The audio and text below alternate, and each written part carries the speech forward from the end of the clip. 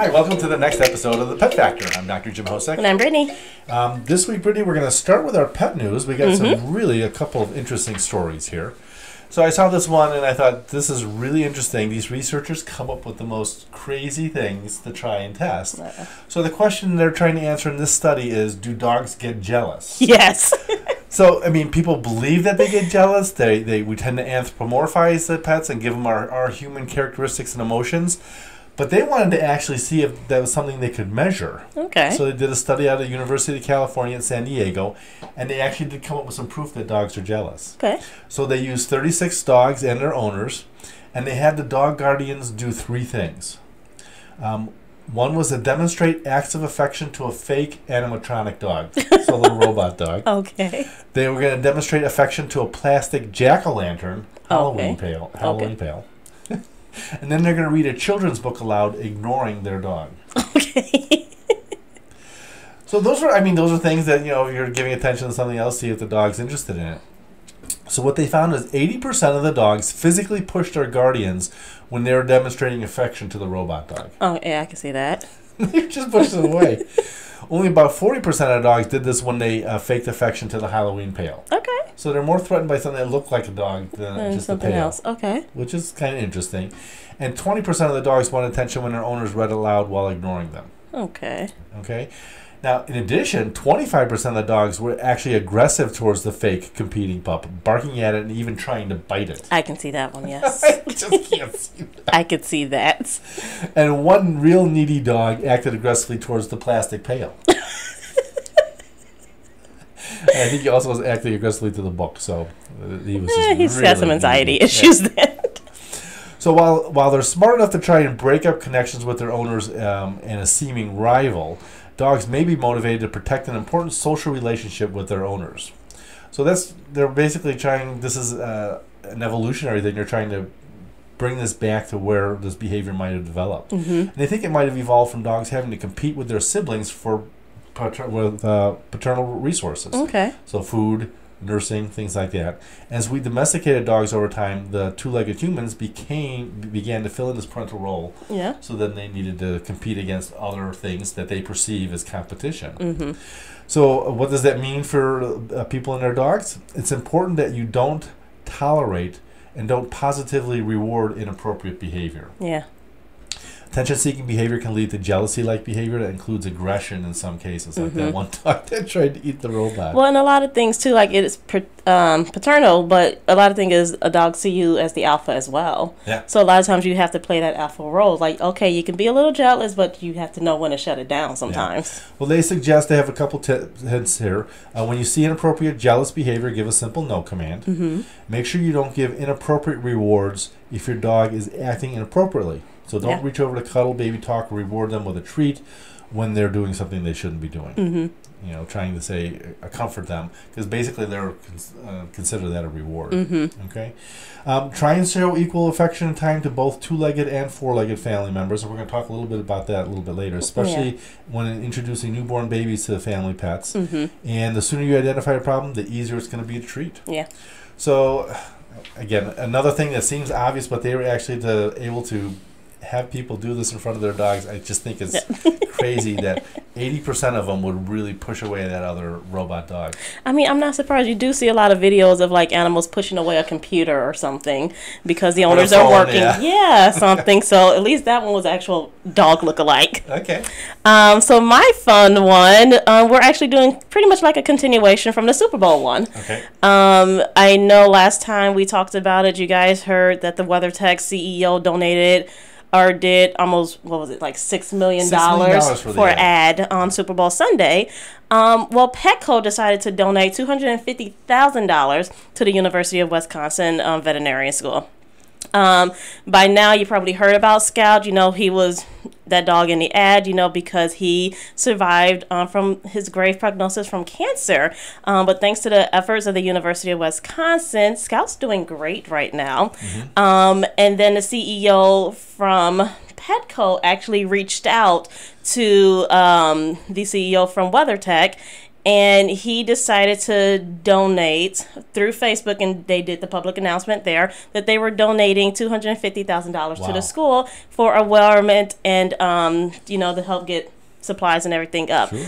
And then the reason they did this, the CEO actually wrote a comment stating that together with our longtime partners in fighting pet cancer at Blue Buffalo, we are humbled and proud to answer your call to action. With this, what inspires me the most about your story is the unapologetic way you are using your position and platform to raise awareness for something that affects so many people and those of us who love them endlessly. Yeah. I thought that was a really nice comment. And then the fun thing is that that CEO, Ron, his dog Yummy, which is adorable 11-year-old yellow lab, and I think I love the name. She actually survived cancer as well, and he just wanted to give his thanks to the remarkable vets there as well. And he's hoping that by joining forces, we can help save more animals like Scout and Yummy. And he said that they're both doing great, living their lives. Yeah. And Yummy, I actually looked her up on her Twitter account. She is adorable. If you guys want to look for her, she's Yummy at Petco. Adorable 11-year-old lab. Well, it just shows how much that ad reached people, and there are probably many, many more people who have reached out for donations that aren't getting the attention to this. So thank you to everyone who's responded to that call for action. All right, today's health topic, we're going to talk about glaucoma. And this affects both cats and dogs as well as people. Yes. So people know about it because when you go into the doctor, you get that little air puff test when you have your eye exam. So glaucoma is basically an increase in the pressure inside the eyeball. Okay. So in the eyeball, there's a area called the ciliary body, and the epithelium around there produces fluid. It's called aqueous humor. Okay. That goes from the back of the eye through the iris to the front of the eye, and then it drains out between the cornea and the iris. And so there's a circulation of fluid. So anything that causes that fluid not to drain properly will increase the pressure in the eye because the ciliary body is going to keep producing that fluid. Its prevalence is about 1% in dogs, about 5% in some other breeds, and about 1 in 500 cats are affected by it in general. Okay. There's two forms, a primary, which is generally a hereditary. We see it more in purebred dogs. Okay. It's very rare in cats.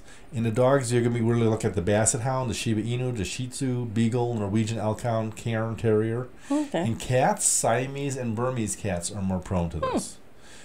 Anatomic malformations at the drainage angle is what typically causes this. It's called goniodysgenesis. So I'm going to throw out a lot of big words here, but basically what it means is the normal it's like a little mesh of tissue that gets kind of much less open. Okay. So the fluid doesn't have as much space to drain through, so it can't drain as quickly. You can also get these drainage angles being blocked by a buildup of proteins in the eye, too. And the primary culprit for that is glycosaminoglycans, and they can increase the resistance to the flow and cause the pressure to go up as well. Primary glaucoma is typically bilateral. It's going to affect both eyes, but usually one eye will start to show symptoms before the other. Okay. So if we see it develop in one eye, we're going to watch the other eye because it's probably going to develop in there as well. Secondary glaucoma occurs when there's other problems going on in the eye. Typically, we see a lot with lens luxation. So the lens sits right behind the iris, which is where the pupil is. And if that lens gets loose from this little holder, it'll block up into the pupil and block the flow of the fluid from the back of the eye to the front of the eye. So that's called anterior lens luxation. Inflammation inside the eye, which we call uveitis. Hyphema, which is a buildup of blood in the eye, and that can occur from trauma. It can occur because of uveitis as well. There's also a glob of jelly in the back of the eye called the vitreous body, and that can sometimes leak into the front part of the eye and block the flow of the fluid as well. Very interesting. There can also be adherence of the iris to the lens. So the lens doesn't necessarily move, but the iris itself gets stuck to the capsule of the lens. And then that'll block the flow through the pupil. We'll also see it in tumors of the iris, and we're going to talk about that with our case of the week. Intraocular surgery can end up causing this because it can cause proteins and stuff to build up in the angle from the trauma, the surgery. And then trauma. So getting a poke in the eye, getting a puncture in the eye can lead to these things that can go forward. Secondary is usually going to be single eye affected. But there are some generalized diseases that can cause increased pressure in the eye. In that case, it's going to affect both eyes. Yeah.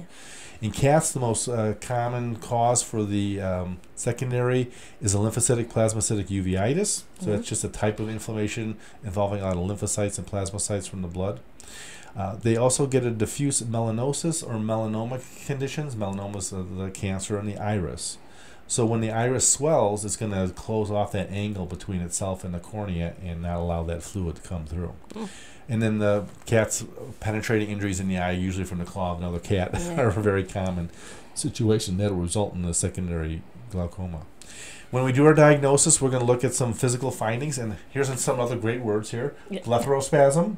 Okay, that's just uncontrolled blinking or twitching of the eyelids. Okay. Conjunctival hyperemia, so that's just the white part of the eye is looking very red. Okay. Episcleral injection. That sounds cool, doesn't it? That's when the vessels on the sclera, the white part of the eye, get really distended, and they actually look like they're standing up from the eye.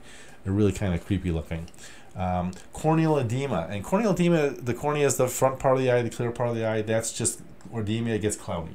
Okay. So when we see increased pressure, it can actually change the shape and press on the cornea and cause that cloudiness. Mydriasis, that's a great term. That just means that the pupil is dilated. Oh. So the pupil's bigger than it normally is. I thought it was going to be dry. The opposite is meiosis, whereas the pupil gets very small. Okay. Okay. We're also going to see decreased vision, especially once the pressure starts getting pretty high. It can start to damage the eye. When we're looking in the eye with the ophthalmoscope, we can sometimes see this optic nerve and retinal edema, so swelling of the optic nerve. We can also see luxations of the lenses with the ophthalmoscope, so you can see that popping through. Cataracts, and that can happen before or after the lens luxates. Bupophthalmos is another cool word. It just means enlargement of the eye. Okay. So bupophthalmos. Bupophthalmos. That's pretty cool. Then we'll also see retinal degeneration and atrophy as the disease progresses longer. So instead of the retina just being edematous, we'll actually see the loss of the blood supply and degeneration of the nerves in the retina. We're going to also, when we're diagnosing, we're going to do tonometry, which is how we measure the pressure in the eye. I mentioned in people, they use the little puff of air that can measure how the eye distorts. In the animals, we have a little tonometer that has a little plastic ball on a little metal rod. That bounces off the eyeball. And you think the animals would hate this, but they sit there and you just press the button, it just bounces off their eye a few times and gives us a measurement. Normal in dogs is about 10 to 20 millimeters of mercury in the eye, although up to 24 is not too bad. Cats, 10 to 25 is pretty typical. If you have like a dog or a cat that's like at 25 and you're not sure, and you check the other eye and it's like 15, then probably that's significant. So if you got differences greater than about 7 millimeters of mercury, they consider that to be pretty significant if it varies. Okay. And another thing is that intraocular pressure can vary during different times of the day. So they say when it's kind of at that borderline, it's important to recheck them at another time before you make your diagnosis, because if you check another time and it's normal, that's the reading you should go with. If they have glaucoma, it's going to be consistently high and it's not going to go down. Is there a reason it's different for days? Like you wake up and your eyes are a little more pressurized? If you're more dehydrated, it can affect the pressure in your eyes. In fact, that's one of the ways we treat it, is we try and dehydrate the animals. There's this really cool tool. It's a special contact lens you can put on the eye, and this is gonioscopy, where you can actually see between the iris and the cornea. So it bends the light, so you can't see that with your regular ophthalmoscope. With this gonioscope lens, it'll let you see that pretty well. And you can identify these primary changes, the decrease in the mesh there, or you can see clogging of that there with little fibrin particles or these other protein particles. There are genetic tests that you can do for the dogs that have genetic conditions. There's actually some commercial tests. There's one that's available for the beagles, the Petite Basset Griffon Vendines, which is a cool name, and the Shar-Peis. There's another different gene for the Shar-Peis that they have a test for. If the glaucoma is secondary, like we did before, you may need to do some just generalized testing, look for systemic illnesses, so blood tests and a thorough medical workup. So treatment, again, just like with a lot of conditions, you're going to have emergency treatments and then just the chronic management for this. So we have an animal that comes in and their pressure is greater than 50. We're going to try and get that pressure down as quickly as possible to try and save their vision, especially if the owners have said they just seem to have lost their vision. We're going to use prostaglandin analogs. Latanoprost is the most common one that we use, and that's actually designed to reduce the fluid production by the ciliary body. So we're going to put this in the eye every 10 to 15 minutes for about 3 doses and see if we can get that pressure to come down within about 45 minutes. Okay. If it's not coming down within about 45 minutes, we're going to give them a systemic hyperosmotic medication. So this is something like mannitol or glycerin, which we inject, and it actually then dehydrates the animal because it's making the blood more dense, and it helps pull fluid out of the eye a little bit quicker. And you may need to do a couple doses of that in order to get the pressure down as well. Some of the risks with that, you can't give those type of medications if they have concurrent heart failure, renal insufficiency, or if they're already dehydrated. You're going to do that, you're going to make things a lot worse. Once we get that pressure down, or if they come in and the pressure is not quite 50, but it's maybe in the 30s and we want to get it down, then we're going to do the maintenance medications. So dorzolamide, which is a carbonic anhydrase inhibitor, is one of the most typical ones that we'll use. We do that about every 8 hours.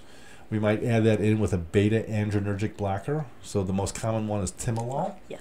And there's actually medication that combines the dorzolamide and timolol that they have for people. So that saves having to do multiple treatments.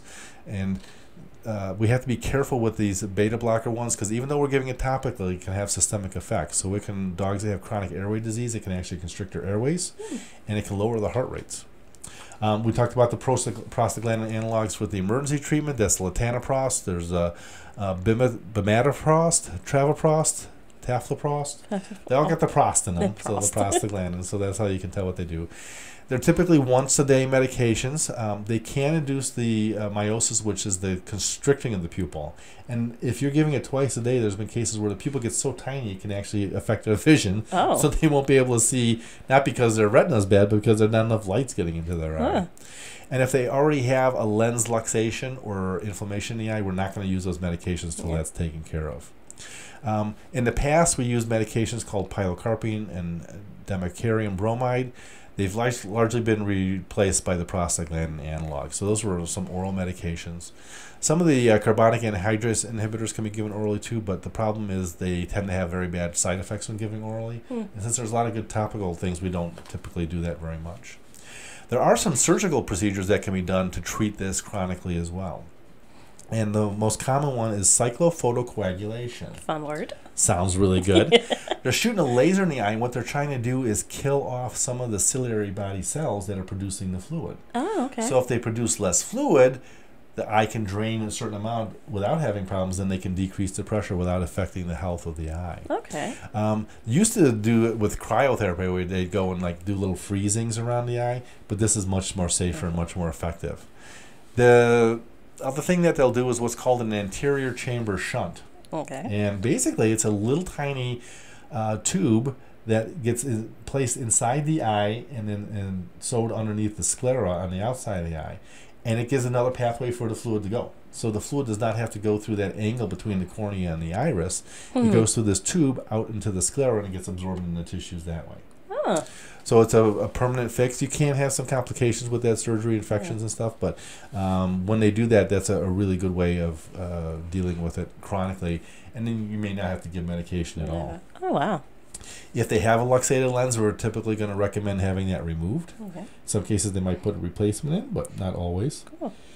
If the eye is already blind, then really there's not much we're going to do to restore that vision. It's gone. So if it's gone that far, or if it's very acute, or it's just very high and it's just nerve damage, there's several procedures that we're going to do. And removing the eye is one of the more common, least expensive ways of dealing with that. Excuse me. Removing the eye is one of the least expensive and common ways of dealing with that. Okay. It relieves the pain immediately for the animal. It gets rid of the problem. And if it's just one eye, the animals do very well.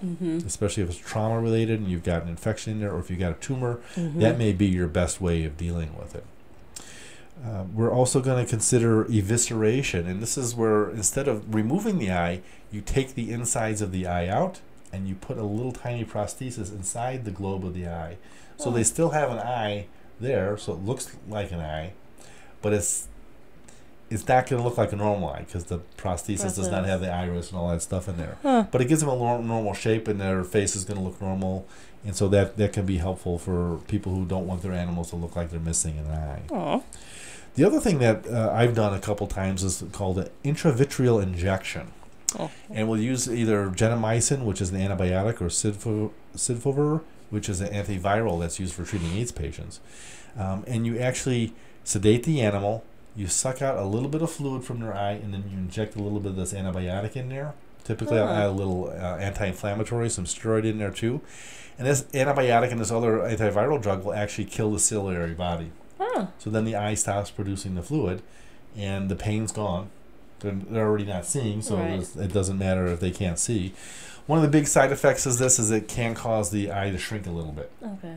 So that can lead to some issues with that, but it's typically lot less expensive than a lot of the other surgical procedures. Most of the animals will do well with that if that's the way we end up. And that usually works pretty well too. Yeah, nice. it stops the fluid production pretty quickly. But you want to do it only in a blind eye. You don't want to do it if they've got vision, because you want to do everything you can to preserve their vision. Supportive care, some other things that we'll do, topical steroids if they've got an inflammation in the eye. And glaucoma is painful, so analgesics, pain medication is going to be important as well. We're going to be monitoring these animals closely. So we're going to be checking them every couple weeks initially, every month, and then maybe 3 to 4 times a year after that. We want to get that intraocular pressure less than 25 millimeters. If it's consistently above 30 despite all the topical treatments, that's when we're going to recommend the surgery, especially if they're still visual in that eye. Prevention, the genetic testing can be helpful. You just do routine screenings on the dogs that have the gene. Screening is good for catching the slow incremental increases, but typically when glaucoma comes, it comes on pretty quickly. So we may not see it during the regular annual exam or bi-yearly exam. So basically, any animals that are going to present with any of those ocular symptoms, conjunctivitis, the corneal edema, any pain in the eye, we're going to check those pressures. Yes. So one of the ophthalmologists that I went to lecture, they said if you got a red eye, you're going to be checking the pressures because those animals could have glaucoma. So if glaucoma is not that common, but it certainly does happen enough that we're going to be aware of it, we're going to be looking for it. And because it can, you can have the pressures going up to quite high before they start showing symptoms. It's better to try to detect it and treat it before they lose their vision than if they've already lost their vision. So the first sign of any problems with your pet's eyes, bring them in. Ask your vet to check the pressures just to be sure. And that's pretty much all I have on glaucoma. I think that covers pretty much a lot of the problems that we see. So let's move on. And case of the week, I wanted to do case of the week because I just saw Aslan this morning. Aslan is a cat that actually had glaucoma. He came in, the pressure in his right eye was 95 millimeters of mercury. Yeah, his eye was bad. He had been in a month earlier for some dental procedures, and he had some really bad stomatitis, inflammation in his mouth. We've talked about that before. And he was doing okay, but he still had a lot of redness, so we put him on some steroids for that, and that helped to resolve that. But then she said he came in, he just wasn't acting himself. He just seemed, she wondered if he was having a side effect of the steroids. When she made the appointment, his eye looked fine. By the time she brought him in, the eye was cloudy, and it was very red around the eye. And then I noticed a little black spot on the cornea. I don't know if that was a foreign body or an inclusion. Could have been nothing to do with the glaucoma. So I was worried that maybe he had gotten poked in the eye or something. She also mentioned that his iris had been discolored and a little bit different, darker than the other eye. And so we thought, well, maybe he's got a tumor in there. And that's causing that fluid to build up. I was able to get a hold of an ophthalmologist on a Saturday, which is pretty amazing. And she said basically at that pressure, there's no vision in the eye. There's a good chance there's cancer in that eye. Let's get it out. So that's what we did. We did a enucleation on Aslan. The next day, he was feeling so much better. His attitude had changed 180 degrees. Instead of being kind of withdrawn and not letting us do stuff, he's rubbing his face against us, even where he had the stitches. He was just so happy to, I think it was still causing him a lot of pain. Oh yeah, definitely. And so when we see animals that are acting like that, I think that's one of the things we should watch is pain as a symptom for looking for glaucoma. Yeah. So we took the stitches out today. The owner's very happy. The cat is back to his normal self. He's grooming himself. He's doing all sorts of things he didn't normally do. So really, really happy with that. All right. Tech tips. Yes. So this week, since we were talking about the jealousy study, I thought it'd be kind of neat if you had any tips on when people bring a baby into the house and there's already dogs or cats there. I was at a house call this morning and the lady had 3 cats and a new kid. And it took a while for the one cat to kind of train the kid. She said her baby learned to hiss from that cat. Oh, fun. But what should people be aware of? Because this is a life-changing situation for the dogs. Yeah, so for dogs and even our very sensitive cats, this is a huge shock for them. A lot of times what we do recommend for people is, getting them, first thing is getting them used to the noise. Because with babies, there is the noise of the crying and things like that. Right. So one thing I've always recommended for owners is like maybe getting a baby doll or something and then like play videos or recordings of babies crying or making the noise or things like that. When you have with babies, you bring in new items as well. The bassinet, cribs, baby toys, pacifiers. A lot of times new babies and their new things equal foreign bodies for us. Right. Because a lot of dogs and cats have never seen pacifiers or nipples or these things or type of toys. The kid drops something on the floor, they think it's food. They think it's food. Or even the jealousy thing where most dogs or cats will try to take it from the baby because they know mom and dad gave it to them, so I'm going to take it too because I want it. So a lot of times they'll end up taking it, and of course what do? They chew it, they eat it, they break it into little pieces. So getting them used to seeing these objects as well. So bringing them in before you even have the baby come in. Okay. So a lot of times, because one of our assistants here had to go through it with her 2 cats, she had, a room that was originally the kitty's room. Then she had, found out she was pregnant. And so Kitty's room turned into the new nursery room. Yes. So as all the stuff came out of the room and they started cleaning it up, one of the cats became very, very stressed out. And he's easily stressed about anything. But, as the crib came in and all the baby changing stuff came in, she would say that he would sit at the door and just angrily look in the door. Or he started to get UTIs because he couldn't go in that room anymore. Angrily look at the door. Yeah, cat's funny. But one thing she did notice is that he would keep trying to jump into the baby crib. And so she was trying to figure out a way to keep him out of the crib. And one thing, I told her, I was like, let him get to the crib so he can actually see it, because the more you try to block an animal from it, the more curious they are going to be about it. And then what's going to happen one day, you're going to come home, find a baby and a cat in the crib. So I told her, I said, leave the door open. He is going to go in that room eventually with or without a baby in there. Let him see what everything is about. Do it, of course, supervised, so we make sure there's no pee, no poop, nothing getting chewed or anything like that. And that's exactly what she did. She brought him in. She turned on some toys to see how the noise and everything would affect him. He immediately ran away. So I was like, that's one way to keep him out of the room, is turn on the kitty toys. Or the kid toys. Those little mobiles that make the music and stuff. He would not like it. Or even like she had a diaper genie that when she stepped on it, it popped open and made like a little pop sound. He hated it. So I told her, I was like, you need to desensitize him from these things. So I told her, like, when you're at home, keep opening these things, open the door, making these noise, because it is going to help desensitize him from these things. And it did, slowly but surely. He is on fluoxetine right now, which does help keep him calm. It's like a kitty downer. Right. But between that and helping to desensitize him, her kid's now 3 years old, and that's her best friend in the house right now, the kitty cat. But he's doing great. And it's kind of the same thing with dogs too, especially dogs. They can get away with bigger things unlike a cat. A dog can walk away with a whole kid's toy or a diaper or something like diapers. That. Okay. We see dogs eating diapers all the time, or, owners always buy bottles and the nipples go missing. Dogs eat that. And the same thing with cats. You have to think those are rubber. And a lot of time, especially depending on which situation they come from, a lot of puppies or kittens can be bottle fed. So they see that nipple and instinctively they're like, I know what this is. I want it back. But you know, that's a thing where you have to show them this isn't yours, this is for the baby. Or if you see them trying to go for it, distract them with something else. But a lot of times it is just that desensitizing. Sometimes we do recommend doing pheromones around that room, especially if you have a pet that is already easily stressed out, because it can just keep them from getting stressed, just like our assistant, her cat kept getting UTIs because he couldn't get into that room. So if you have a cat that's easily stressed like that, that helps. If you have dogs that are going to scratch at the door because they want to get in there, they do have protective coverings that help cover the bottom part of the door to keep them from scratching at them. Right. And then again, biggest thing is the slow introduction and desensitizing thing. You know, if you know your dog doesn't like loud noises, you have to get them used to, I would play a recording or on a speaker or something of a baby crying or something, because you don't want your dog and child waking up at 2 a.m. in the morning and then you have 2 issues to deal with.